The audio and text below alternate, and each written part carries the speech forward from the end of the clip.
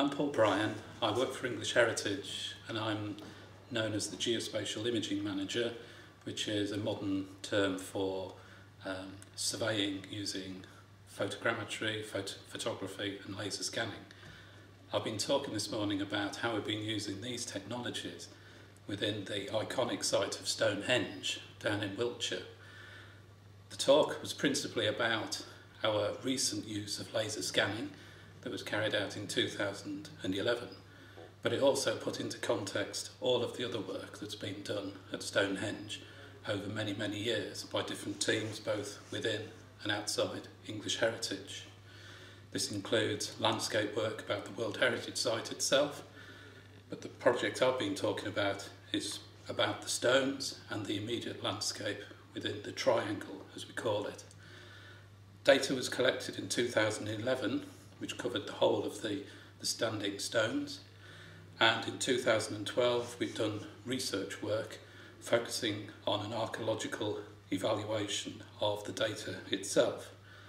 As regards the stones, this has brought out fantastic new discoveries which have started to transform our understanding of the site, how it was made, why it was made by the creators, and the appearance that they were trying to achieve when they put it together.